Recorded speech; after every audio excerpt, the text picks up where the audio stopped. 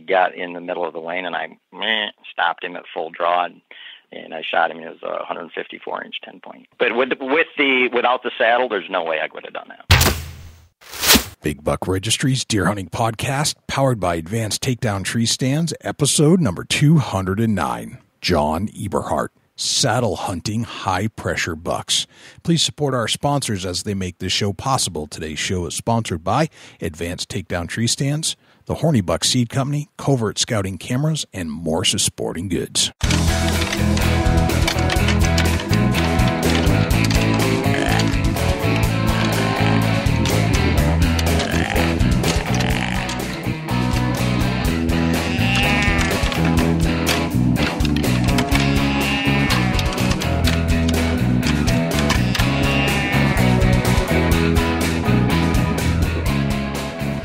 Big Buck Registry is a virtual museum of hunting stories. We preserve a piece of Americana by interviewing and recording hunters about their hunts and experiences from across the country. And who knows, maybe we'll learn a thing or two along the way that'll help us take our hunt to the next level. Hey, this is Adam Hayes from Team 200 and themoonguide.com, and you're about to push play on one of my favorite podcasts, the Big Buck Registry. This is Brian Hardy from Hardy Face Paint, and you're listening to my favorite podcast, the Big Buck Registry. Hi, my name is Joe Donito. I'm one of the Adirondack trackers at adktrackers.com, and you're about to listen to my favorite podcast, Big Buck Registry. Hello, fellow predators. My name is Jay, and for Dusty Phillips, Jim Keller, and the entire staff at the Big Buck Registry, I'd like to say thank you for tuning in. Hope you're having a fantastic day. I know I am, because you're over there on the other side of this audio device listening and tuning in to some of the best deer hunting advice and tips and strategies that we can deliver as we talk to amazing deer hunters from all across the country and sometimes across the world. If you're a newbie and you're just tuning in for the first time, I'd like to say thank you for finding us. I think you'll find our entire catalog extremely helpful and worthy and world-class. So if you'd like, go back through our entire catalog. I'm sure you'll find something that is relative to your style hunting where you live somewhere in the country. If you're returning and you're a loyal, diehard listener, thank you so much. I cannot thank you for the number of downloads we get on this show. It blows my mind and it humbles me. I am so psyched that we have the audience that we do and that you enjoy deer hunting as much as we do here at the Big Buck Registry. This week's guest will not disappoint. John Eberhart will be coming up in just a little bit, and we're going to talk all about saddle hunting. I'm going to give you a little rundown on who John Eberhart is if you've never heard of him. But rest assured, he is one of those top-notch deer hunters that lots of other deer hunters try to model themselves after or have read his book a long time ago, and to this day they credit him with much of their success. We are still running our harness program. However, we're completely out of them. All of them are spoken for. We have a couple left to ship. So if you have purchased a tree stand recently and you're not going to use the harness that it comes with, and you would like to help another hunter somewhere in the country, we're running an exchange program. You send it to us, we'll send it out to that hunter, or we'll at least get you the name and address of that hunter who is in need of a harness. So if you'd like to participate in either way, whether you'd like to receive them or contribute them, just shoot us an email, Jay or Dusty at bigbuckregistry.com. Now, John Eberhart is a Michigan resident, and he has been hunting the Michigan deer woods for 53 years. He has 30 bucks in the Michigan record books that John says were taken from 19 different properties in 10 different counties. John prefers public land hunts, and he enjoys knocking on doors to get permission to hunt on private land. He's been on 21 out-of-state hunts and has taken 19 Pope and Young bucks on 13 properties in 5 states. As you can see, John gets around and does so effectively with success. So how does he do that? Well, first of all, John is a skilled woodsman. John says his key to success is his saddle hunting apparatus and how he uses it. This was once known as the tree sling. By popular demand, we listened to our listeners, and we are dedicating this episode to tree harness saddle hunting, and John Eberhart is the perfect hunter to explain this technique. I would highly recommend you pull out your notepad now. In fact, I would say it's required. So we'll turn to John's interview in just a second, but first let's turn to Jim Keller with the deer news. For the Big Buck Registry, this is Jim Keller with the Deer News. Our first story this week, Breadcrumb designs the first trackable Bluetooth knock and location marker. This story was originally featured on the Wide Open Spaces website and was reported by Justin Hoffman. Introducing the Bluetooth knock and location marker, the first of their kind to hit the hunting market. With a trackable Bluetooth knock, you'll never play hide and seek with an arrow again. Providing both a brilliant light and sound, these innovative knocks will communicate directly with your smartphone with a range of up to 100 yards. Each replaceable battery provides more than 35 hours of tracking power, which is more than enough to get you through the multiple seasons. A tiny PCB processor runs the show on the knock by controlling the light, sound, and Bluetooth tracking functions. Best of all, it's 100% waterproof. It's easy to lose sight of such things as stands, trail cams, or gear when you're out on hunts. The new trackable location markers by Breadcrumb will make that a thing of the past. The compact and durable molded case is easy to attach to gear or stands with a powerful microprocessor contained within that allows you to track locations through a mobile app on your smartphone. This app gives you the option to activate light beacons, up to 5 ultralight LEDs, as well as the sound beacon when your things are simply out of sight. The Bluetooth technology is designed to track location upwards of 150 yards away.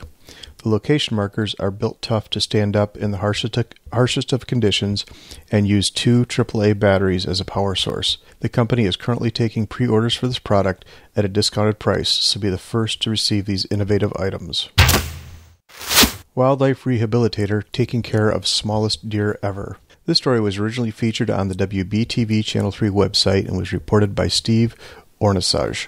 Nancy Wisenant has been a licensed wildlife rehabilitator in North Carolina for more than 2 decades. She has cared for everything from bunnies to bear cubs to deer. She is called on by wildlife resource officers when wild animals are killed on a highway or elsewhere and their babies are left behind. Last week, a call came in from Asheville stating that a fawn needed to be taken care of. Though she has done it hundreds of times before, this case is different. The fawn is the smallest she has ever seen, she said. Most newborn deer are in the 6-pound range. This female fawn was less than 3 pounds. Wisenant says in the week that she had it, the fawn's prognosis has improved markedly. It was thin and full of maggots when she got it, but now the tiny deer is eating and thriving. Wisenant says that this is the busiest time of year for cases like this, and she wants to remind people that unless they are experts with a license in wildlife rehabilitation, taking care of an animal like a fawn is illegal. She also says most people do not have the training or proper food for the animal and could, in fact, kill it when trying to take care of it. Anyone who comes across a young wild animal should call a North Carolina Wildlife Resource Officer or their state wildlife agency. They will determine if the animal needs the special care that a specialist can provide. In many cases, nothing has happened to the mother and she will be back. In the cases like a bear cub being found, it can actually be dangerous to get near them because it could provoke the mother to attack. Union files grievance over goats mowing on Western Michigan's campus. This story was featured on the mlive.com website, written by Brad Devereaux. New, hungry workers at Western Michigan University's campus have drawn a union grievance. After a half-acre trial run in 2016, Western Michigan University hired a team of goats this summer to clear 15 wooded acres on campus. Goats consume 3 to 5 pounds of vegetation per day, according to rental company Munchers on Hooves, LLC, and they leave behind natural fertilizer. But the natural mowers have not impressed everyone. A statement written in a newsletter indicates a grievance was filed relating to the subcontracting and the use of goats. WMU horticulturalist Nicholas Gooch said the language provided to him came from the July 17, 2017 Chief Steward Report newsletter written by Kathy Babbitt, American Federation of State, County, and Municipal Employees Local 1668 Chief Steward. I also filed a grievance as it relates to subcontracting and the use of goats, which was not reported to the local union, and again, we have people on layoff. This was indicated in a copy of the newsletter Gooch provided to the Kalamazoo Gazette. Calls placed and messages left for the union officials were not returned this week. Kind of wonder if anyone is going to sue the deer on Staten Island since they are also clearing away vegetation. Guess we'll find out. That concludes this week's edition of the Big Buck Registry's Deer News. Special thanks again to my son Ben for some of the stories this week. For links to the stories featured this week, please check our show notes at www.bigbuckregistry.com. If you have any ideas for future topics or have any questions about any of these topics, please email me at jim@bigbuckregistry.com. For the Big Buck Registry, this is Jim Keller with the Deer News. Well, thank you to Jim Keller with the Deer News, and without further ado, here is John Eberhart. John Eberhart, welcome to the Big Buck Registry's Deer Hunting Podcast. How are you, my friend? I'm doing very well. How's Jay? Jay's doing good, man. I'm talking to you. It can't be a bad day starting out like that, right? Yeah, sounds good. Yeah. I'm tired. Been in trees the last 2 days, so my body's a little on the worn-out side. Why doesn't it surprise me that you're hanging out in trees? I'm getting ready to do these new whitetail workshops. I typically don't do anything in the woods this time of year, but I'm prepping for my in-field workshop days. Oh, cool. Very nice. We'll have to get some more information on that as we go through our talk. This sounds pretty interesting. John, tell me about yourself. Where did you grow up? And tell me about some of your influences as a younger person relative to hunting. Well, I grew up in southern Michigan. Wasn't a lot of deer down there. I didn't really have any influences in deer hunting. Nobody in my family hunted. Nobody owned any property. I don't know how I got into it, really. I walked by an archery shop one day, and there was people inside shooting, and I walked in, and I was just a kid, and I just thought it looked cool, and I picked it up, and I just got into shooting bows, and then I just got into bow hunting. So I didn't really have a mentor. Okay. Everything I've done has been self-taught. Okay. All right. And that's sometimes that's the answer. You know, we ask that same question of a lot of interviewees, and sometimes there is somebody, but a lot of times you're self-taught too. So it's kind of an interesting dynamic. Being a self-taught hunter is an advantage because anytime you grow up in a hunting family, you're typically being mentored by an uncle or a dad or a sibling, and basically you're learning pretty generic methods, because most old school hunting methods are relatively the same. So in my opinion, when you're doing everything and you're self-taught, you advance a little faster because you're a little more open to new ideas, and you learn from your mistakes basically, and you don't do the same things all the time. Not forming any bad habits because of your teacher that may have bad habits themselves. Yeah, exactly. And if I wouldn't say a bad habit, it's just that when you do something and it's wrong, you learn from it and you do something else. Whereas typically if you're hunting with family, even if you do something wrong, you continue doing the same thing wrong because that's what they did, and that's what they'll probably continue to tell you. Well, that was just a mishap. You just got to keep doing it that way because that's the way they've done it all their lives. Right. Gotcha. When you were growing up and when you were introduced to the bow, what kind of bow was it that you were introduced to? It was a Ben Pearson recurve was my first bow, 62-inch, 40-pound. Gotcha. Yeah, it was real long and relatively straight, actually, even though it was a recurve. No kidding. What were some of the first mistakes that you taught yourself? Like, what were some of the things that you bumped into? You said, well, I won't do that again. Learning how to shoot. Yeah, well, there you go. Right. As far as mistakes, entry and exit routes, timing, daily timing, seasonal timing, saving my best locations for the rut phases, learning how to hunt the wind back then. Now I don't pay attention to the wind whatsoever, but back then, learning how to hunt the wind was just a huge, huge deal because you were always making mistakes. And the only way you can learn from your mistakes when you're getting winded is by getting winded, basically, and then learning how to adjust. I got to the point where I wouldn't hunt saddles or sides of ridges because of the, wind currents or swirling winds. So, that was probably the biggest thing is learning how to hunt the wind. Okay. That's when I paid attention to the wind. I don't pay attention to wind anymore. You don't? No. All right, let's put a pin in that. I want to come back to that subject for sure. That's a interesting topic. We don't get that a lot. But that's some people have, but it depends on the style of hunting. But this is an interesting topic because you're still in trees, right?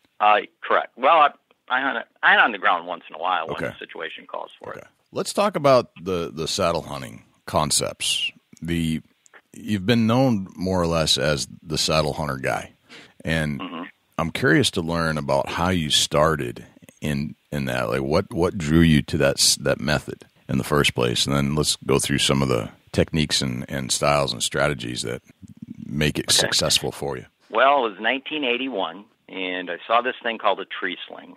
And it was just this harness system, and, back then tree stands were terrible. Climbers were death traps. And I bought one of these things, and it was very uncomfortable, but I could see the potential in it if I learned how to use it. And so I I did. I took about 3 years, and I finally learned how to use it correctly, and it just opened up a whole new avenue of hunting. Okay. Can you describe it for us as to what it looks like? It's just like seatbelt fabric. Yep. And you're sitting in it. You're sitting in a seatbelt seat, basically, and you're tethered to the tree. So you're facing the tree, and you can swing around the tree and shoot any direction at any time. You got steps around the tree, all at the same level, so you can walk around the tree. Gotcha. And this apparatus was more That's a good term. That's a good term for it, an apparatus. An apparatus. Yeah. It's an apparatus. What drew you to that over the tree stand back then? It's light, doesn't weigh anything. It's fabric, so it never creaks. I could carry it in my backpack. It rolls up about the size of a softball. Yep. I could prep 50 trees and hunt out of all the trees with the same sling, so I didn't have to have 50 tree stands. I didn't have to worry about somebody stealing it because I hunted public land. The mobility, I could shoot 360 around any tree, which you can't do with the tree stand. Cumbersome, tree stands are cumbersome to carry. Mm-hmm. Just unlimited things. You could also, when you get a non-targeted deer come through, you could use the tree as a blocker. You could swing around the tree and keep the tree between you and the deer, right, so they didn't pick you. And you can hunt higher because it's so safe. You can't fall out of it. The more you use it, the more I used it, the more I tended to get up higher, so I was out of deer's peripheral vision. Okay. How do you get up into the stand? Is it like stick method? Tree steps. Okay. Tree steps, spikes, or you could use climbing sticks. Just the same things that you would use to get up into a conventional hang-on. Okay. All right. So it's the same concept. And once you get up there, what is it that you're hanging, and how does the seat attach to the tree? Okay, there's a lead strap, and it's probably 7 or 8 feet long, and it wraps around the tree, and then it ties to itself. And then it's basically coming down to the front of you. There's a strap in front of where you're actually in front of the seat itself. It's called a bridge strap. Okay. And it actually connects to two sides of the seat. And then from the bridge strap on either side, there's just like a double web of seatbelt fabric. So you're actually sitting. Remember the old chairs that had the webbing in it? The crisscross webbing? Sure. Yeah. It's kind of like that, except it's it's relatively narrow, but you can adjust it. You can open it up to fit your butt, if you will, so you can adjust the depth of the seat. You can have one side come up and onto your lower back and the other piece down into your thigh, or you can have it where it's just cradling your butt. Not to sound ridiculous, but I keep it when I'm sitting in it. I have the bottom part of the strap is just basically right at the bottom of my butt cheeks, and then the top part of the strap is about at the top of my butt, which would be below where a belt would be if I'm wearing pants. So it's just cradling my butt. Okay. Now, this apparatus that we're talking about is from 1981. Is this the same item that's out there today? No. No, Okay. The old sling was, it had no safety features on it whatsoever. So there is no way, if that were still on the market, that you could get liability insurance on it. So, anything nowadays, it pretty much has to be TMA approved. So it has to have a 5-point hitch, it has to have shoulder straps and leg straps. So it would never be able to be sold today. But that's still what I use. I've used the saddle, and now the new thing on the market it's called the New Tribe Arrow Hunter Evolution. Okay. And they function in the exact same manner. They just have a lot more safety features on them. Okay. All right. Which I would, if I owned one of these newer ones and hunted out of them, I'd cut all that stuff off personally. That's what I would personally do. It'd kill your warranty and your liability insurance on, from the company. But as far as a comfort level, that I would take all that stuff off. Okay. Mine's very basic. It literally rolls up the size of a softball. It seems like a huge advantage if you just wanted to pop in and pop out on any old tree. It seems like that could... There is... Let me put this in perspective. If there were two hunters and they were exactly the same skill set as far as hunting ability, mm-hmm. and they hunted the same property for 5 years, and one hunter used the harness that I'm talking about, mm-hmm. and the other hunter could get all of the tree stands or climbers or ladder stands he wanted for free, so one guy hunted out of a harness and the other guy could hunt out of whatever conventional stand he wants, and they could set up as many trees on the property as they wanted, the guy in the sling would crush the guy in a 5-year time frame. The advantages are that huge. Wouldn't even be close. What are the advantages in that scenario? The 360-degree mobility. Mm-hmm. You hunt higher. It's not cumbersome. I get a kick out of watching TV where these guys are carrying their climbers down a nice, pristine 2-track. Well, if you hunt public land in a pressured area, or if you're hunting private land in a heavily pressured area where there's 10, 20-acre parcels and everybody's hunting on them, you don't walk down 2 tracks to go hunting. You got to get in the crap. So, most of the trees that I hunt, there's no way you're going to carry a climber to it. It ain't going to happen. And a bow and a backpack. It's just too much stuff. So you got to be mobile. Also, you can carry some steps with you. You carry 15 or 20 steps to get you up any tree. But most of my trees are pre-prepped. But once you get up in your tree, again, you can use the tree as a blocker. You don't have your body profile sticking out on the side of the tree, so when the leaves are down during the rut phases, you get picked all the time. And you can shoot 360 degrees around any tree. It's much, much more comfortable once you get used to it. And there's just a boatload of advantages, just tons. Very interesting. You can hunt you can hunt trees that lean. Right. And tree diameters are not an issue. I can hunt a flat wall if I wanted to. If I can climb it, I can hunt it. Right. And I can hunt trees that are 6 inches in diameter if I want to. I've shot deer out of trees that were 6 inches in diameter. Trees that are too small for climbers or hang-ons. Right. It seems like the most versatile hunting item that you could have that isn't a tree. Obviously the fixed position ladder stands, you're kind of locked in, and you get a hope that the deer don't change their pattern because that's there or because you're there. Because then it's a pain in the neck to move the ladder. Those things don't move through the woods particularly easily. Well, not only that. I mean, a ladder, it's intrusive for one thing. Mm-hmm. And ladder stands are typically most guys are hunting out of 16 to maybe 18, 20-foot ladder stands. It's rare I hunt below 25 feet to my feet. So, I'm getting above what a ladder stand can get. And I honestly can't fathom when the rut's going on and all the foliage is down, a mature buck coming through the woods and, all the trees are grayish colored and here's this black framed big cumbersome ladder there and a deer not focusing his attention on that ladder. I mean, It seems like their visual would just be drawn to it. Right.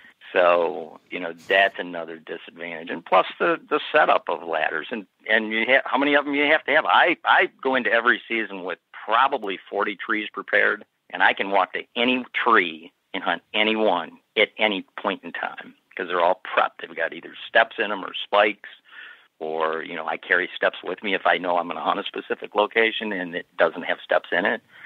So the advantage of just the mobility as far as when you're in the tree, moving around the tree and going to any tree and setting up at any time without the concern of theft, it's huge. It's just huge. But it takes getting used to. I mean, if I would have bought that sling and I hunted in it once or twice, and it, like I said before, was very uncomfortable. If I would have just said, nah, that's too uncomfortable, this hang-on's a lot more comfortable because I'm used to it, and just given up on it, I guarantee 50% of the bucks I have on my wall would not be dead. Somebody else probably would have shot them. It's been that big of it's helped me kill at least half of the deer I've killed. The mature bucks I've killed since I've had that, I probably would not have killed had I had to use some sort of a conventional stand. It's that big of a deal. Right. I always thought that for a while that the climber might be the most versatile until I got more accustomed to the hang-on. At least the hang-on is similar in that you can go to pretty much any tree, and you're not limited by a straight tree with very limited branches, which you need for the climber. But this is as versatile as the hang-on, except that it's lighter. So in a lot of ways, it's even easier to carry. Yeah. Most hang-on, a light hang-on is like 7 pounds, Right. And plus they're cumbersome. They have a frame. They have a solid frame, so they are cumbersome. Right. These are straps, they fit in your backpack. And the new tribe, I think, is around 4 pounds, if I'm not mistaken. Again, I helped them design that, but I don't personally use it. But it's considerably lighter than a conventional hang-on. Plus, it rolls up into a small piece that you can put in your backpack. And again, you don't have to worry about creaking. There's no snow or ice that can build up on it, in the winter. So you got anything crunching on it.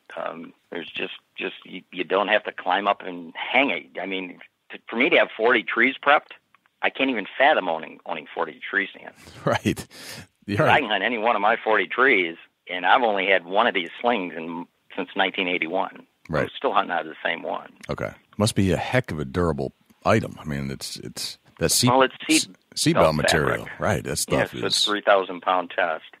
It's amazing stuff. We'll use it for all kinds of stuff. I mean, it's that good. Like, you can use it for repairs on all kinds of items, or if you want. Like, I've even used it for repairs on coolers, for the straps on the back. It's incredibly durable. Well, seatbelts designed in cars to stop you on a 100-mile-an-hour crash, no matter how much you weigh. So, I think it's going to support dead weight in a tree. Right. And the tree saddle, back when the tree saddle was made, that was 9,600-pound test. That was a lot heavier fabric than even seatbelt material. Right. Okay. And when TMA tested that was the safest thing they ever tested. They actually put, I think it was a 275-pound log and tethered the saddle, had that braced in the actual seat of the saddle, and then tethered the lead strap, and I think they let it free fall 6 feet, and it stopped it. In a tree stand, there isn't a tree stand made that the tree stand wouldn't have buckled. Gotcha. Okay. Now, the item that you use is different than what's available on the market today. Correct. And you said that there's a bit of a uncomfortable factor involved in the beginning. Can you describe in more detail what that felt like when you first got into it, and then what made you decide to keep going with it, even despite the uncomfortable aspects of it, or a completely foreign or different feel than what anything else that was on the market at the time? Yeah, well, the main thing that was uncomfortable is I was used to tree stands. I mean, when I first started hunting, tree stands weren't even around. I sat on oak branches and in maple crotches and stuff like that. So, but then tree stands came out, and I was using tree stands, and it wasn't, I'm not going to say it wasn't as comfortable as a tree stand. It was just different. Tree stands were my comfort level because I'd hunted out of them for a few years, since probably 1975 or 76, somewhere in there. And then I get this thing, and I go up, and I tethered to it, and I was leaning back too far, in other words, my upper body was not parallel with the tree. It was actually leaning backwards, so it was hard on my back. And when I learned how to tether it properly to the tree, I started tethering it lower where I could lean my upper body forward. Then it became extremely comfortable. And also, when you get up there the first couple times and you tether to the tree and then you let go, you're like, you're 25 feet off the ground and you're letting go of the tree, and all you're sitting in is a little strap. So it's just a weird feeling. It's just different. And once you get used to it, like, I don't even think about falling anymore. I don't think anybody has ever fell from a saddle or a harness type system. I don't think there's anything on record where anybody has fell because the fabric broke, or you literally, once you're tethered into it, you literally can't fall out of it once you're hooked up. Okay. And they all come with a safety climbing strap. So basically, you're tethered to the tree if you so desire, with a safety climbing strap from the moment you leave the ground till the moment you get back on the ground. So the way they're designed is you climb the tree with the safety belt attached. Then once you get up to your hunting location, then you tether the lead strap. And then once your lead strap's tethered, then you disattach the safety belt and put it back in its pocket and hunt. And then once you get ready to get down, you put the safety belt back around the tree, disattach your lead strap, and then go down with the safety belt tethered. So you're tethered all the time if you're doing it per the instructions. So, but originally, I just seen the advantages. I've always been the type of guy that's been pretty dedicated, and I have a desire to succeed. So I always looked forward, and even though it wasn't comfortable. I could foresee the advantages, the huge advantages of weight and prepping so many trees in the 360 degrees and using the tree as a blocker. I could see so many advantages that I was like, I've got to learn how to use this thing. So what I'm using is basically a hybrid. I've taken some parts from the trophy line tree saddle and incorporated it onto the old tree sling, and I've basically came up with a hybrid that you could never ever sell it on the market because there's no safety features. But that's personally what I use, and the one that New Tribe makes now, it's the same functionality. It hooks up the same, and it has all the safety features for climbing and stuff. It's just not as it's just got more straps on it, basically, because of the safety features. The shoulder harnesses and the leg straps. Okay. What's the learning? But that's all stuff that if a person did want to, they could alter. Okay. And it has a lot of adjustment straps too. The New Tribe has waist adjustment straps. It has thigh adjustment straps. So it's probably a little more comfortable than what I'm hunting from. It's very comfortable, the New Tribe. If I were to use a New Tribe, what I would probably do is I'd get those straps all adjusted where they needed to be, and then I would cut off all the buckles and just permanently stitch it. So I had less buckles and less straps hanging off. It'd just be solid straps. Okay. And why would you remove them? Just because you don't want all that other stuff hanging around? Exactly. Okay. Yeah. I'm pretty adept at. I work out every night, and I try to stay in pretty good shape, so I'm real good at climbing trees, and so I don't really, knock on wood, worry about falling while I'm climbing up trees and getting in and out of them.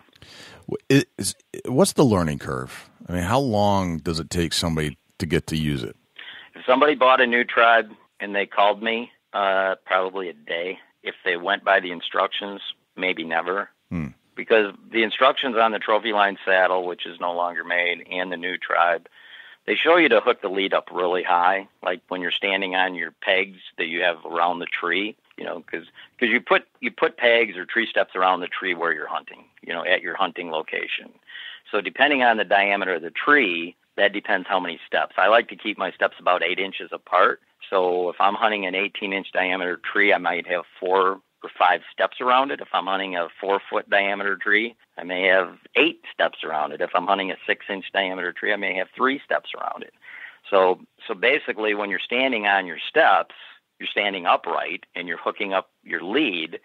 They always tell you to hook it up as high as you can reach. Well, when you hook it up really high and then you put your weight in it, basically your lead is right in your face. You're hanging almost straight down. So what I do is I hook my lead up a lot lower. I put it at about eye level, and that way when I'm in the sitting position, the lead's coming down at a 45 from the tree instead of almost straight down in front of my face. That way when it's coming at a 45, I can lean forward, so I'm taking all the pressure off my back, and I actually, because I get in my tree so early before daylight, so as not to spook anything with my entries. Yep. There's lots of times I'll wrap my arms around the lead strap and lay my head on the lead and, not off for an hour before it gets daylight. Gotcha. I do that all the time, actually. Okay. All right. Can you describe for me the entry to the tree or the tree that you're looking for? And then once you find that tree based off of whatever you describe, what's the setup? Like, how are you methodically going through getting up to where you want to go, and what type of pieces are you attaching to the tree? Well, that's another unique, I'm glad you actually said that, because that's another unique feature about hunting out of a harness is, a lot of times on tree stands, and especially with climbers, you might find an awesome destination spot, like let's say an apple tree or a white oak tree, and there's not a tree within shooting distance of the destination spot that will work for what you're hunting from. So you may have to back off and hunt on a runway feeding that destination spot, which takes a lot of other routes going to that destination spot out of your wheelhouse shooting distance. So that's the unique thing about the harness is it's pretty rare that any tree will not accept a harness, and so it opens up a lot more trees as far as what you can hunt from. Okay. Like I said, leaning trees, big diameter trees, skinny trees, And then as far as when I get to a tree and I prep it, and keep in mind, most of my trees are prepped during postseason. You know, all my locations are typically done by the end of April. So I'm prepping them. If it's a private parcel that I've got free permission properties, because all I hunt is free permission and public land. I've never paid a ton anywhere. I've never owned anything. Okay. So if the farmer lets me, you know, if it's kind of a scrappy tree like maybe a maple or something like that, and he'll let me use like 3/8 inch pole barn spikes, I'll put spikes in the tree because they're cheaper. And I'll take a 3/8, you know, a cordless drill with a 3/8 bit and drill a hole and tap the spikes in it. So I'll preset the tree with all my spikes at the top as well, and so they're ready. Now, if I'm freelancing, the biggest buck I ever killed was a 180 incher, and I was freelancing. I basically had a fanny pack with 20 steps in it below my backpack, and then I also have a safety belt in there. So I found the tree I wanted, and it was around noonish, and I basically swung the fanny pack around to the front, and as I'm going up the tree, I'm putting in the steps, and I shot that 180 incher at about 4 o'clock, and that was at a primary scrape area. Okay. It's pretty rare that I freelance out of state. I do when I'm, you know, going out of state hunting, but in Michigan, it's extremely rare that I freelance. It's typically on a preset tree. Okay. So I may set up, I may have 40 trees prepped, you know, and a lot of them obviously were prepped from previous years. I may set up 5-8 new locations a year because I lose property all the time, lose and get property. But I may have 40 locations, and I may only hunt 8 of them in a year, 8 or 10 or maybe 12. You know, if I set up at an apple tree or a white oak tree in postseason, I have no clue if it's going to have fruit or mast.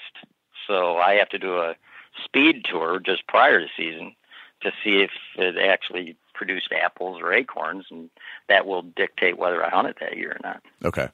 All right. So you found the tree, and it sounds like you pre-prep for some locations. And you say you're doing it post-season. That's when you feel the best time is to prep your trees? Oh, without a doubt. Because in Michigan, pretty much all the northern states, you know, 60+% of all P&Y bucks from every state, and in all the books I've written, those stats are in it. I researched all these stats.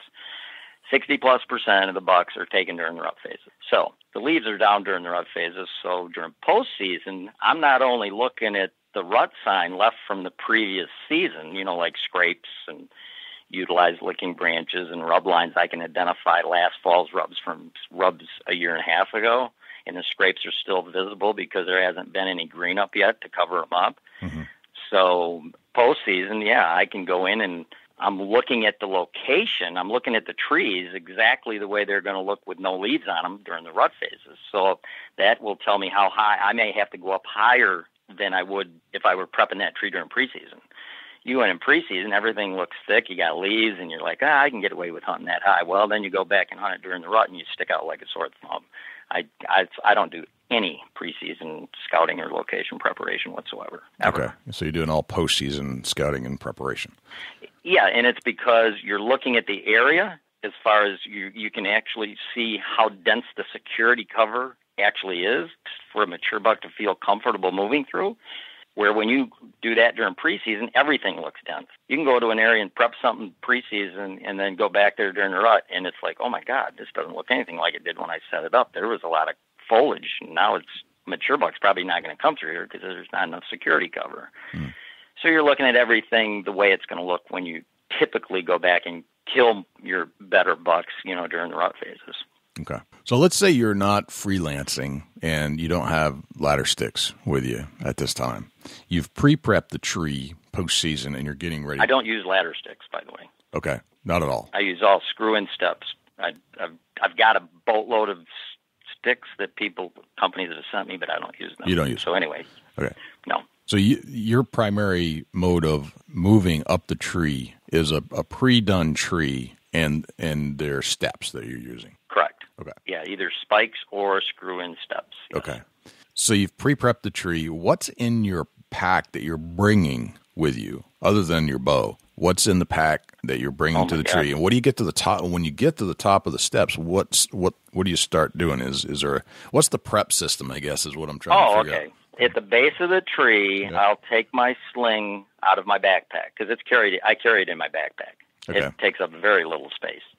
And I'll wrap it around, I'll put it on around my waist, and then I'll kind of swing the lead strap around my waist and tuck it in. And then I climb the tree. I put my backpack back on. I hook my bow to the rope. I climb up the tree, and then when I get up to the top where my ring of steps are around the tree, I'll typically pop off my backpack and put it on a hanger because I already have a hanger off to the side someplace for my backpack, and then I'll just pull the lead strap out from where I tucked it in, unwrap it around my waist, and I'll hook the lead strap up to the tree and pull my rope up and put it on a bow hanger, and I'm done. Okay. So you've literally prepped this all the way, even with the foot braces. So when it's prepped, it's got bow hangers in it. I've got a backpack hanger. I've got a quiver adapter. The quiver adapter I carry in my backpack. I actually screw that into the tree once I pull the bow up and put the bow on the hanger. Yeah. So yeah, everything. All the bow hangers are in the tree. All the steps are in the tree. Yeah, it's ready to go. Okay. So the only thing that's left is the harness. That's it. That's it. Okay. Gotcha. Yes, and that's on me. Okay. And that's with me 100% of the time. There have been occasions in the past, and I haven't done it much lately, where I will, if I go in on an evening hunt and I liked what I saw, but I didn't see a shooter, and but I'm at a scrape area or at an apple tree or a oak with acorns on the ground, and I want to hunt there again in the morning, I'll just slither out of this strap and I'll just leave my bow hanging there and get down, and that way it'll force me to get my butt out of bed and be there in the morning. Gotcha. Okay. All right. So what is in your backpack? What else do you bring with you? I carry an inhale and an exhale grunt call, 2 grunt calls. I carry, obviously, a folding saw. I carry a rattle bag. I carry 3 flashlights. I carry my layering garments. I carry antihistamines in case I've got a little bit of a cold or a runny nose. I take antihistamines to dry me up. I carry a Quaker Boy Bleat and Heat can, which I don't use very often. I carry, obviously, a bow rope in case the bow rope that's in the tree is cut by a squirrel or a rodent.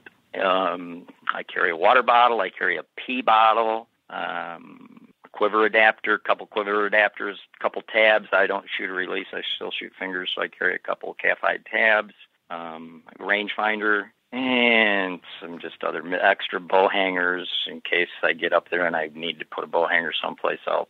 A lot of times when I prep a tree and I've never hunted it yet, and I get up there to hunt it, I realize, hey, I need to have a bow hanger over here too. So I'll always have half a dozen extra bow hangers in my fanny pack, which is inside my backpack. Okay.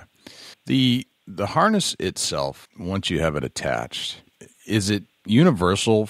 Let me back up a little bit. Could you use this harness for gun hunting? Could you use it for all kinds of archery hunting? Absolutely. Longbows, gun. Yeah, back when I did gun hunt, I've shot deer out of my harness for sure. Yes. Okay. All right. Yeah. So in fact, it's awesome. It's more awesome for a gun hunting than a hang-on because you're facing the tree. So when you want to shoot at something, you just put the gun up against the tree. You got a solid rest. You just cup your left hand, if you're right-handed, around the stock to the tree, and just move around the tree however you need to be, and you got a nice, solid, hard rest. Okay, that's cool. I mean, it's nice to have a little solid rest there for gun hunting. Absolutely. So the way this gets set up, when you're bow hunting, it's fine for traditional bow. It's fine for compound bow, by the sounds of it. And when you actually take the shot, do you have to lean one way or the other in order to get around the side of the tree? And is there any obstruction there or anything you have to think about when you're taking that shot? None. No. Typically, just like you would with a tree stand or a ladder stand or a climber, typically if you're right-handed, when you set the tree up, you'll hook up the lead to where your expected shot is going to be 90 degrees to your left. That's the way you'd set up any hunting location, is where you have to make as minimal movements as possible to take the most obvious shot that will present itself. Sure. So basically, you're in a sitting position when you're at rest, when you're just hanging there. Your knees are bent. It's almost like sitting in a chair. And then when you go to take a shot, as soon as you straighten your legs, it kind of pushes your body away from the tree, so which actually brings you up, and then you just you don't have to lean or anything. I mean, it's just like standing on the ground shooting your bow. It's much, much more comfortable and easy to shoot than out of any kind of a tree stand. So you're not leaning at all, it sounds like. You're just standing up, and your butt's resting against a seat, and your feet, each one of your feet are on a peg, step. So you're solid as a rock. Okay. So the harness is supporting you under your buttocks, and the strap is securing you to the tree, and then your feet are attached to a small platform. It sounds like that does a 360. Well, it's not a platform. Your feet are just standing on steps. Right. Not a platform necessarily, but there's a place for your feet to secure themselves to the tree. Yeah, you got a 3-point stance basically. Okay. Your butt and both your feet are on solid ground. Okay. And I did need to mention, on public lands where you can't use screw-ins, or you obviously can't put a spike in a tree, I use Cranford makes a company called Cranford makes strap-on steps. Strap-ons, okay. Yeah, they're kind of pricey. They're like $10 a pop. But, right.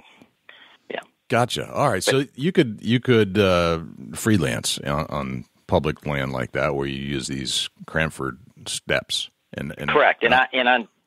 I have to say this, Jay, on public land, I don't leave my strap-on steps on the tree. On public lands, I always have them with me, because otherwise they'll get stolen. Right.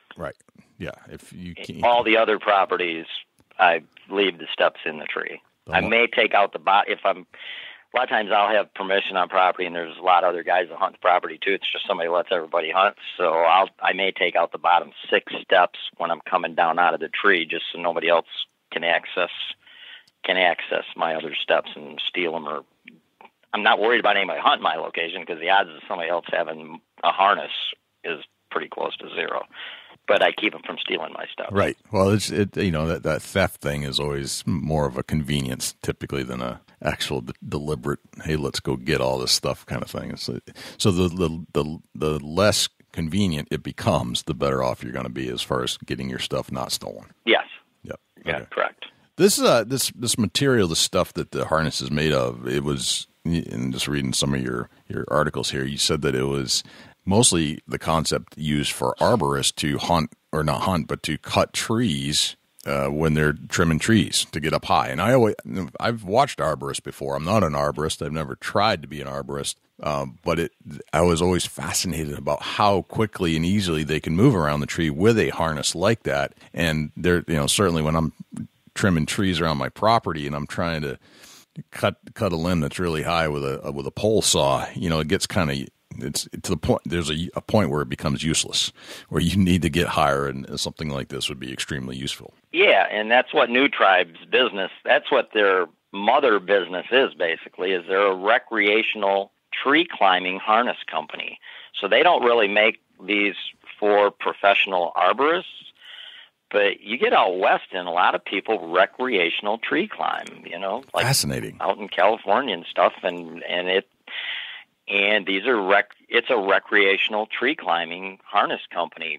But when Trophy Line went out of business, who made the saddle, and they didn't go out of business because of the saddle, it was a totally different reason. It was a safety harness that they made that broke their bank. But anyway, when they went out of business, people started going on the internet, harness users, looking for something else, because there was nothing else other than them. Because the tree sling that I used was out of business long ago, because they couldn't do liability insurance. And when liability insurance became an issue for a store to carry stuff, they didn't carry the sling because it had no liability insurance. Right. So anyway, when New Tribe, they started getting people calling them and saying, hey, can you do this or this to this harness system to make it for hunting? Because on the recreational tree climbing harness, there was a lot of metal-to-metal buckles. And obviously, for hunting purposes, you can't have that because there's a noise involved. Right. So they had to go to different types of buckles and get rid of most of the buckles. So there is, there may be some metal parts, but it's a single metal piece, and there's a fabric strap, so there's no metal or no noise associated to it. There's no metal-to-metal contacts on anything. Gotcha. All right, that makes a lot of sense to me as a hunter. Got it. So the capacity of this system that you're familiar with? And I understand yours is completely modified and doesn't actually exist on the market, but the ones that are out there, if you wanted to get used to it, would you start low to get the feel of it first and then gradually move up the tree? Absolutely, yeah. In fact, I would suggest to somebody that purchased one if you wanted to put steps like 18 inches off the ground on a tree in your yard and then hook it up, and then shoot at a target, or else just hook it up where your feet are on the ground. I mean, it really doesn't make any difference. The steps are kind of nice because then you can figure out the gaps of your steps, because the gapping of your steps around the tree is kind of important. If you make your steps too far apart, then you got to make a rigid motion to move around the tree. And the more rigid your motion, the more apt you are to get picked. So, and typically when you're up in a tree and you're hunting out of a harness, you see things enveloping. So you see situations in where they're going to occur, so you move around and get in position before that happens, just like you would with anything. But, I would definitely suggest somebody put some, steps around the base of a tree, 18 inches, whatever your comfort level is getting off the ground, maybe 12 inches off the ground. Step up on your steps, tether to the tree, and practice shooting. And definitely practice how high you wrap it around the tree, how high you tether to the tree, because that makes all the difference in the world in comfort. Like I said, I tether mine about eye level. If you go by the instructions, they're going to tell you to tether it almost at arm's reach, and that is not comfortable to sit in for a long period of time. Okay. All right. What's the longest you've sat in one of these saddles? From an hour and a half before daylight till probably 2 hours after dark, waiting for deer to leave at an apple tree. I can sit all day in it with no problem. Okay. That's not even an issue. You ever have any issues with like legs falling asleep or things like that, or is there enough relief points? Never. Okay. Nope. Is it? No, because it's not. I mean, the saddle, when it was around, it actually, the bottom of the seat went down into your thigh area, so it cut off your femur artery and pinched your sciatic nerve a little bit, maybe. Right. So people that were using that would have minor issues, but the new tribe actually has thigh pads, so legs falling asleep would be nothing. And mine does not go down my thigh at all. My bottom piece stops right at the crack of my butt, so it's not going down my thigh at all or cutting off any blood flow down my femur artery or anything like that. So, So that's not an issue. I've never had that be an issue.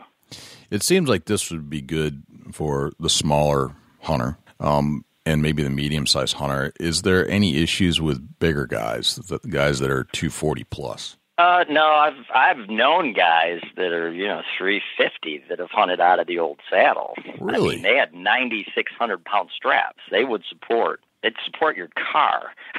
Okay. All right.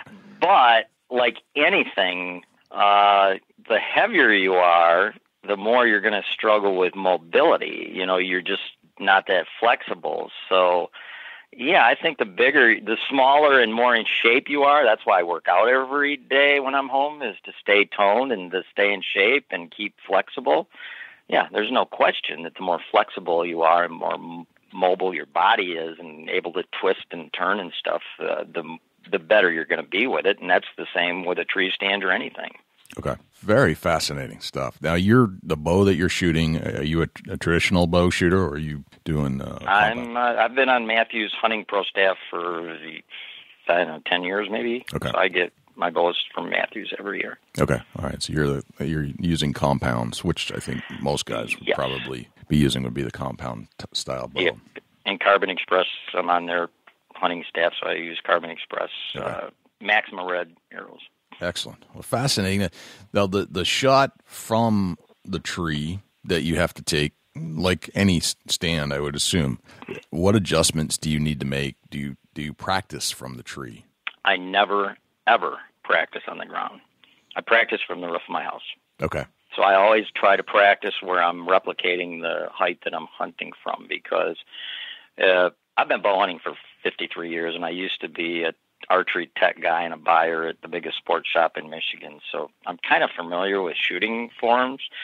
And if you practice off the ground, and I don't care if you're a tree stand hunter or whatever, if you practice off the ground where you're standing up, perpendicular to the ground. You got perfect form. Your triangle is exactly the same from your eye to your anchor to your bow hand.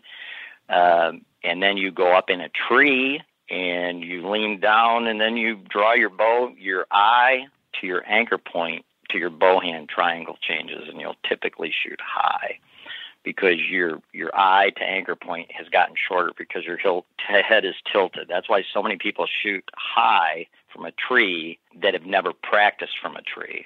So I sight in, and I use the same form from the top of my house. I actually have a platform that I built for my peak of my house that's where I shoot from. So I'm replicating the exact same form, and I sight in from that same form. Okay, so you actually try to replicate the height of your tree stand. Correct. And it makes total sense. I mean, it's geometry, really. Yeah. That would now pinpoint a more accurate shot once you're in a perch of some sort. Right. Okay. Excellent. How high up are you shooting from? It's pretty rare I get below 25 feet to my feet. In fact, I did my first workshop the other day, last Saturday, and it was an in-field day, and I was taking these guys around to my hunting locations, and they were blown away at how I prepared my locations and how each one it's a morning spot or an evening spot or an early season location or a rut phase location. But they were really shocked at the height that I hunted from, especially my rut phase heights, because again, during the rut, the foliage is down, so you got to get up a little higher, or you got to have a lot of wood around you for some concealment cover. But yeah, I'm typically 25 feet on any type of a rut phase hunting location. Early season, I may be as low as 20. Okay. Very good information. And do you adjust your pins that way and then just forget about shooting from the ground? Because I would assume that would make you shoot too low. I never shoot. I never shoot off the ground. Never shoot off the ground. All right. So everything is adjusted from the height that you're typically going to hunt from. Yeah. I have, because I'm on Matthews Pro Staff, I have a bow that is sighted in from the ground. So it's a rare occasion, but there have been times where the situation called for it, where I hunted from a man-made, ground blind that I built out of natural surroundings, and then I use that bow that's sighted in. I don't resight my bow for that hunt and then resight it again for hunting out of trees. I have a different bow sighted in from the ground. Gotcha. All right. Very, very cool. Can we talk about scent control a little bit and tell me tell me if it's important to you or not based off of the style of hunting you're doing. It's great, yeah. If you're deer hunting, it's critical. I don't care what kind of hunting you're doing. It's very critical. I mean, when you enter a location, if deer are going to cross your route, if they wind you, they're going to spook. Or a lot of the times, if you make an entry route and you're in heavy cover, deer end up using part of your entry or exit route as a travel route. So, yeah, or deer downwind of you, winding you, even if it's not the deer you want to kill. If you spook a doe downwind of you and she snorts or blows, that's going to affect the rest of your hunt for that day and possibly for the season. Okay. So, scent control is huge. All right. And how much scent control do you put into your routine? I pay no attention to wind direction. Okay. I am a scent control freak. I mean, I watch TV. I'm a activated carbon guy. Activated carbon is the most absorbent substance known to man. Okay. It's in every spacesuit that NASA has. It's in every chemical warfare suit in the world. Every hospital uses activated carbon pills for oral ingestion of poisoning. It's used to filter every stuff in every vehicle's got activated carbon in it someplace. Water softeners use activated carbon. So, it's not something ScentLock pulled out of their hat and say, hey, let's use this stuff. It's if anybody Googled the technology, they'll find out how it works. And when they got sued back, 7 or 8 years ago, they actually had to, in a United States District Court, force the ScentLock to prove that it functioned as advertised. They had to send some clothing to Rutgers University, where they have a carbon lab. Scientists, that's all they do is deal with activated carbon. And in the actual final ruling in the court case, there was a paragraph in there that said, using likely 10,000 times more scent-related molecules than the human body could produce in a 24-hour period, scent lock garments absorbed 96 to 99%. Wow. And that's 10,000 times more than the human body could produce in a 24-hour period. That's how absorbent it is. And people that have used it, that have gotten winded, they've either not used it right or they're not doing the whole thing. You know, you watch TV, and even the shows that ScentLock sponsors, those guys got beards. They wear face paint to look cool. They got a logo cap with their hair hanging out. Their necks are exposed. Any one of those things, and you can throw your scent control regimen out the window. Right. You have to have your hat on. You have to have the jacket, the pants, rubber boots, gloves. You got to have the drop-down face mask covering your mouth and your nose, and then something else. Even if somebody does all of that, what most hunters, I do a lot of seminars in Ohio at the deer expos and stuff, and I always ask this question: okay, how many of you hunters have had scent lock and been winded? And typically, you know, there's some hands that go up. Okay, now how many of you guys wear a hat with a drop-down face mask? Not many hands go up because most of them just wear a cap, right? You know, and have an exposed face with cool-looking face paint on to make them look like an Indian or something. I don't get it. But then I'll ask them, okay, how many of you guys own a backpack or hunt with a backpack or a fanny pack? And just about everybody's hand goes up. Okay, how many of you guys wash your backpack or fanny pack regularly in scent-free detergent and store it in an airtight container when you're not using it in the field? Right. No hands go up. So these guys, you can wear your scent lock and hopefully have it properly cared for, and then you're carrying a backpack that you probably get into several times a day with your bare hands to reload it. So you've got this huge human scent wig with you. And then, of course, if you get winded, what are you going to blame it on? Your scent lock didn't work. So most people, not by any fault of their own, they just have never been taught how to properly care for and what to use in conjunction with activated carbon garments. And ScentLock owns the patent on activated carbon. That's why nobody else can use it. Right. Gotcha. All right. Very good information. Very good. Very, very good. Excellent, John. That was fascinating, and I'm glad you took us on a educational journey about this whole style of hunting. And it's extremely useful, and I think a lot of our listeners who have requested a show about this exact topic will be pleased with all the things we just discussed. It opens up a whole new world. I can't even begin to say how much more successful hunters would be if they hunted out of this. Now, the tree stand manufacturers, they don't like hearing this kind of stuff because they sell tree stands, and typically every tree has a tree stand. So when a hunter has to have 10 tree stands, not 10 trees, as opposed to having one harness to hunt 40 trees, they don't like that a lot. So, I mean, Trophy Line, when they were around and they went through the TMA deal, which TMA is controlled by tree stand manufacturers, they've struggled with some of the owners of the tree stand manufacturers because they really didn't want them in the business. Right.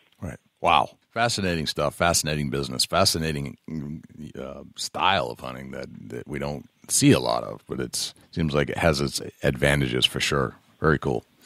Thank you. Yeah, it is cool. Yeah. So, John, I asked you to bring us on a memorable deer hunt earlier before we got into the talk, and I was wondering if you could take us on a deer hunt with you somewhere. I don't know where we're going, sure. But where are we going to go? I'm going to take you to Michigan because okay. I've written 3 books and I've produced 4 instructional bow hunting DVDs, and so I'm a pressured hunter guy. You know, I go to Kansas and Iowa when I want to kill a really easy deer during Michigan's gun season. That's where I go to, you know, there are freebies out there, 140 inches are freebies. So, okay. But in Michigan, it's a struggle to kill a 2-year-old in most places. So this is a Michigan hunt. It was 2004, and it was election day. So I don't know what the election day was. It was November, second Tuesday in November. Mm-hmm.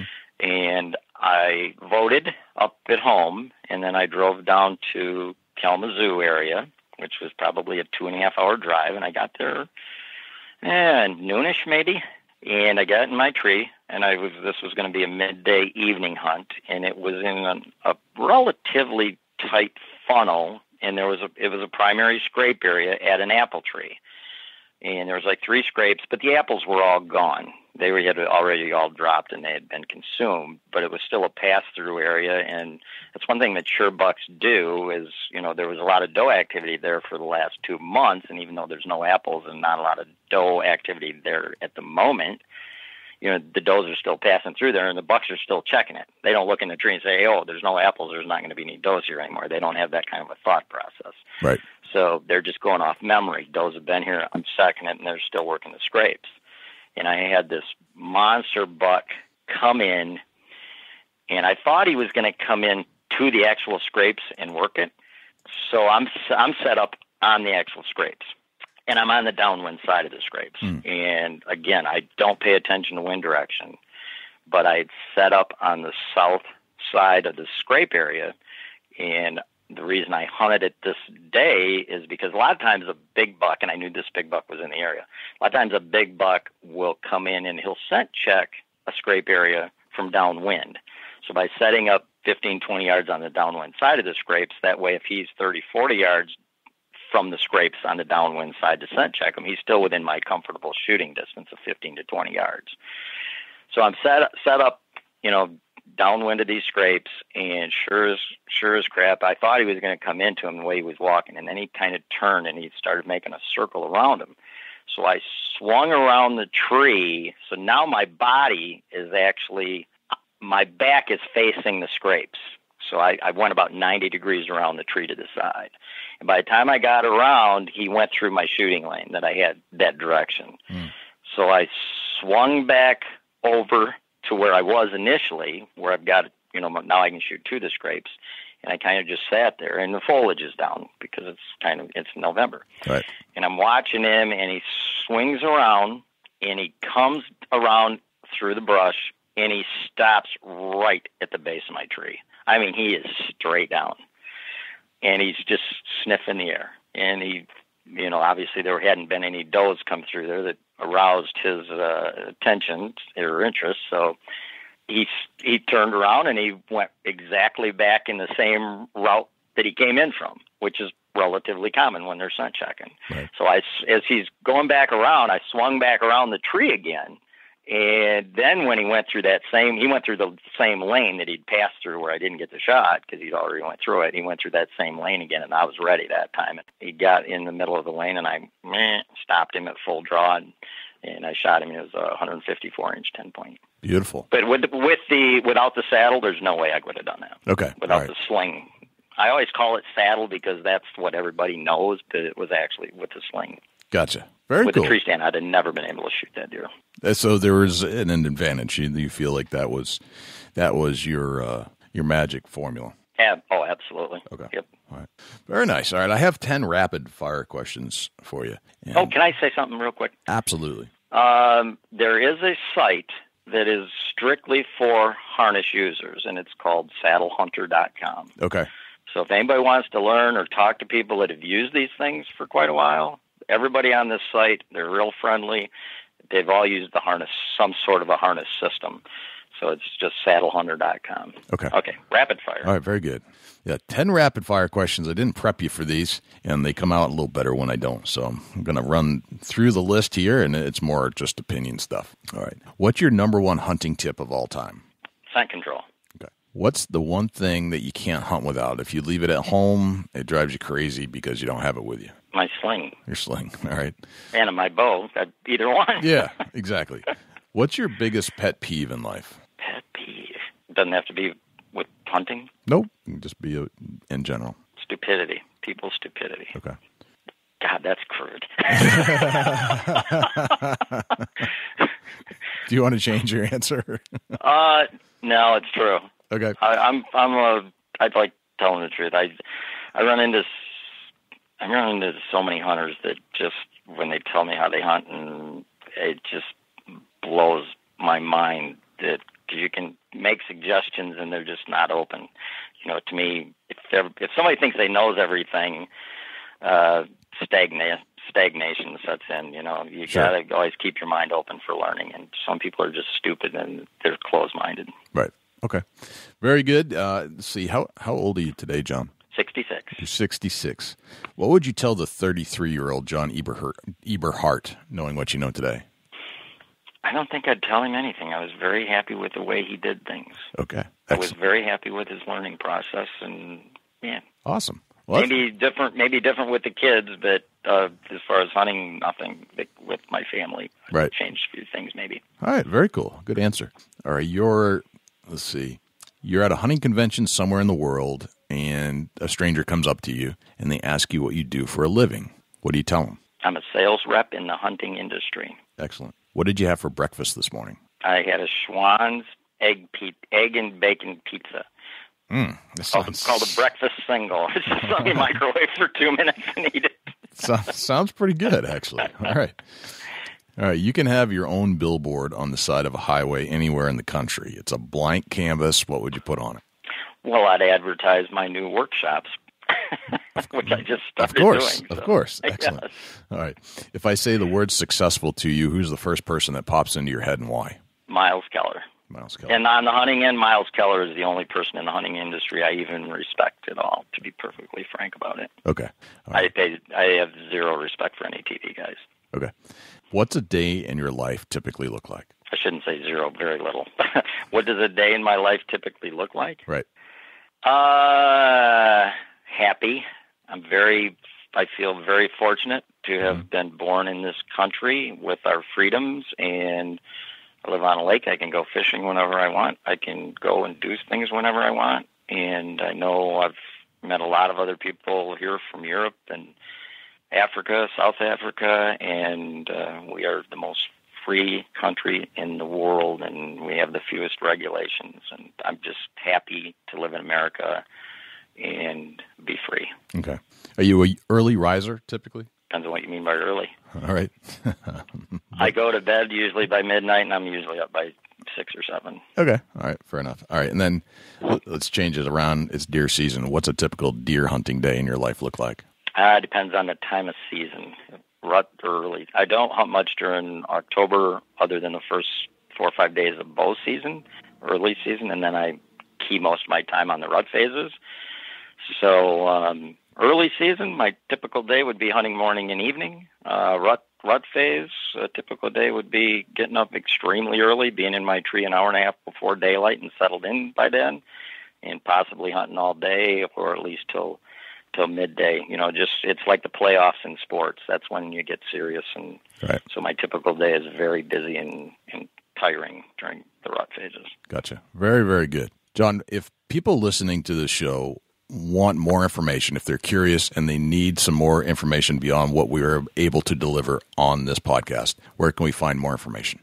I have a website, and it can be reached at either www.deer, that's DEER, -john.net, or at Eberhart's whitetailworkshop.com.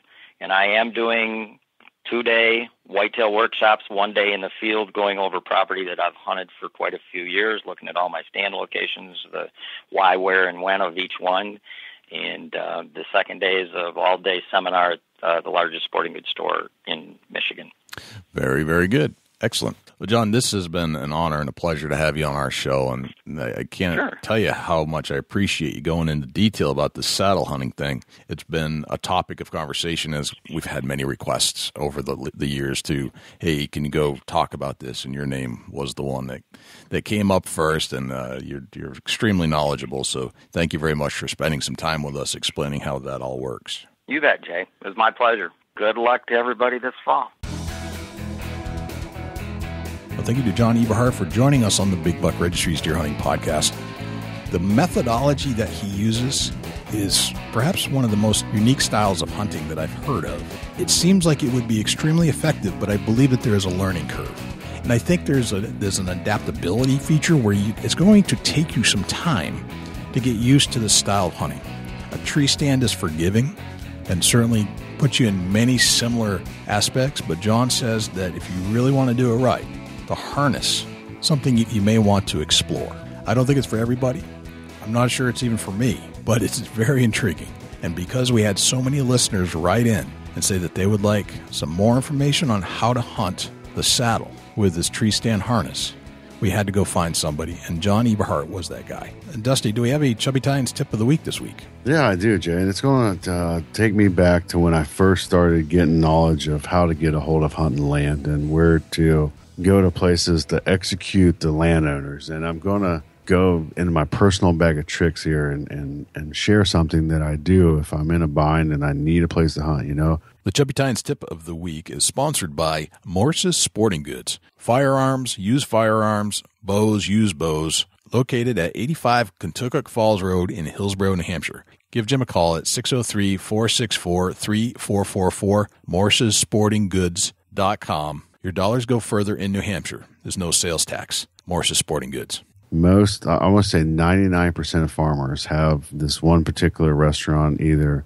within a county or a couple cities over that they all like to congregate to have breakfast. It's where they can sit down and cut up and have fun with each other. And it seems like if you know a few farmers or at least one farmer that may catch that breakfast, that's somewhere where you can capitalize on a piece of property to hunt on. You start making the effort to show up there for breakfast. Either it's a Saturday morning or Sunday morning if you're off work Tuesday or Wednesday or any day of the week that you're off work, or just a day that you don't have nothing going on and you say, hey, I need to go to this particular restaurant, sit down and have breakfast with these farmers, and walk in and introduce yourself and sit down with them. Say, hey, you guys care if I join you for breakfast? And they're going to say, no, not one bit. Who are you? What, they're going to want to know about you. Right. You made the effort to show up there and you made the attempt to sit down with them. That's going to spark their interest. It's not very often that somebody walks into their breakfast at their congregation meeting area and asks to sit down with them, because it's usually a clique of 8 to 15 guys that just catch up, maybe it's once or twice a week, or maybe it's even every day. So just go ahead and sit down and introduce yourself and tell them, hey, you're a bow hunter, and, and maybe take a couple pictures with you, or if you got them on your phone, get them out and show them to them. And let them know that you're kind of interested in finding a place to hunt on. And if you continue to show up to that breakfast meeting or a congregation area, they're going to start to recognize you, and they're going to learn who you are, and they're going to build a personal trust at breakfast that's going to lead into crop damage. They're going to start talking about that, and that's your opportunity. When they start talking about deer tearing the heck out of their soybeans or their cornfields or their hay fields,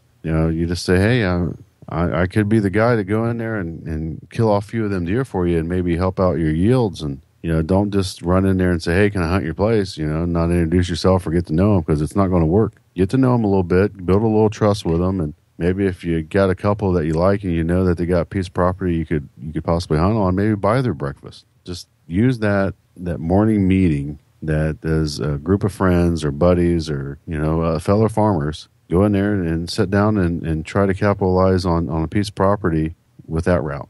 That's my Chubby Tines tip of the week, Jay. Great tip, man. I was just about to ask you how many people show up and do that, and where you go as a farmer to hang out. Probably not too many. No, it doesn't happen very often, but usually when it does, there's always somebody there that's looking for somebody to hunt a farm that they don't necessarily live on. That's something I'm picking up on, that if they don't live there, it's not that they don't care, but they're a little more lenient on what happens there. Right. So if they own a couple farms, and they got one down the road from their house, and the odds are you're going to get permission to hunt that farm because, for one, they got crop damage. Right. Number two, they visually can't see you pulling it out, and you're not, an aggravation to them. Right. And, farmers like to have people on their land, not necessarily just for hunting, but for the aspect of trespassers, and they almost need a guy to give them some information, some feedback on what's going on their piece of land down the road. Right. That's a great tip. Very good tip of the week. Thank you very much for that, my friend. And I'd like to thank Morse's Sporting Goods for sponsoring the Chubby Tines tip of the week.